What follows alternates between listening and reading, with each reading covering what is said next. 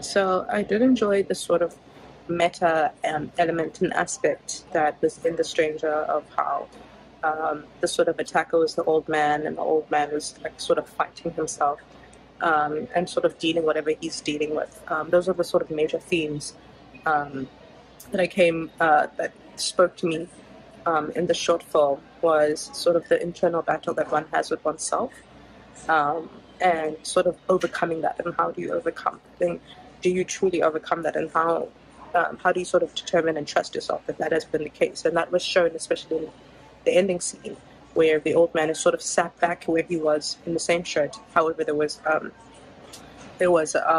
footprints, lots of footprints to indicate that possibly he didn't overcome whatever internal issues,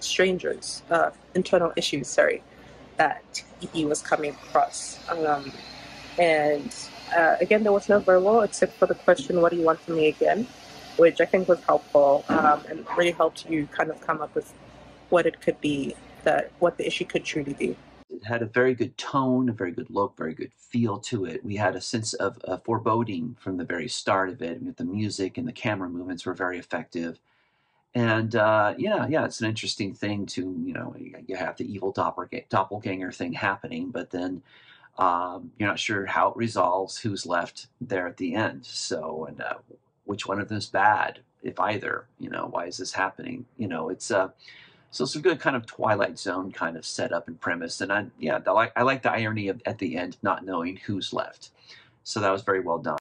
The suspense is apparent from the music. You have the sound of the cicadas, glass breaking.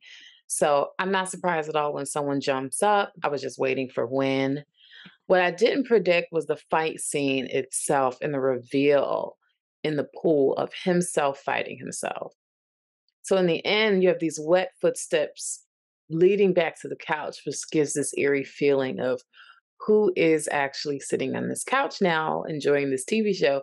Is it the guy we originally saw in the beginning, or is it his doppelganger? And you never really know, and it leaves you with this whole feeling of, oh, the stranger. Intense and action-packed short that, for one, I just want to say that I enjoyed the score greatly. It was very much, it was a jam. It was very catchy, and I liked it a lot. I liked listening to it a lot. Additionally, the sound design was very impactful. It was very intense, and the twist at the end, it's very chilling. It makes you think. Especially, I like how subtle it is with the ambiguity, but also the water on the floor. It really makes you question, are we still looking at the same man that we looked at the beginning of our short? All in all, it was very intense, very impactful, and I enjoyed it a lot. It was very well directed. The editing was very tight and very concise, and the actors did a very good job conducting themselves. It was very believable watching them their physical altercation, which is sometimes hard to translate on screen. So definitely a wonderful job there. It was dimly lit.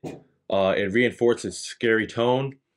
I was filled with anxiety from the beginning to the end. It was like exciting.